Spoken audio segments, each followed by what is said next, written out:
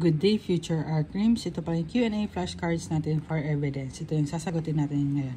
What are the elements of hearsay evidence or kailan considered hearsay ang isang evidence? First, there must be an out-of-court statement.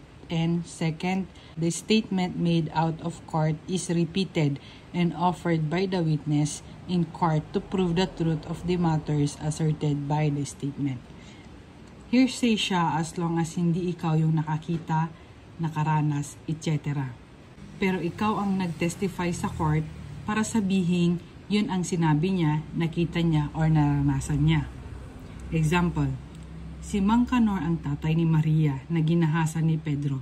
Nag-testify si Mang Kanor sa court. Sabi ni Mang Kanor, may medical certificate nga na nagsasabing nagahasa talaga ang anak ko. Dito, yung medical certificate ay considered hearsay. Dapat ang nag-testify about sa medical certificate ay yung doktor na nag-check at nag-issue ng medical certificate.